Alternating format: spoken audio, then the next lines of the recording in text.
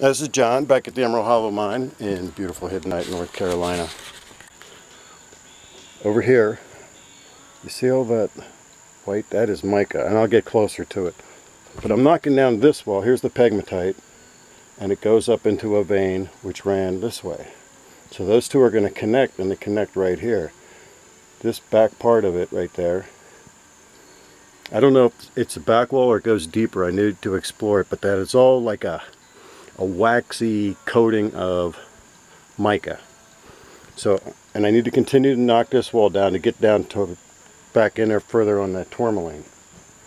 So, be that as it may, let me get over here. Don't look down. Okay.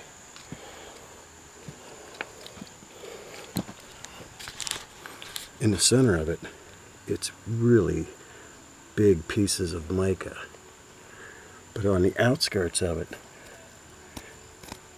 it's like waxy. But this whole thing's covered. And I've been feeling through it, and really all I've found is mica. I haven't really even seen too much rutile, but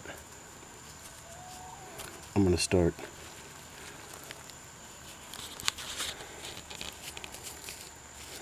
Taking it apart.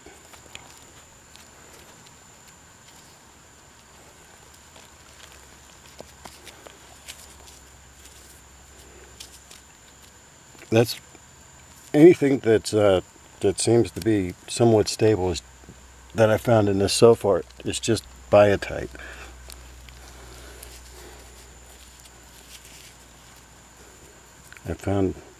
I really found no quartz.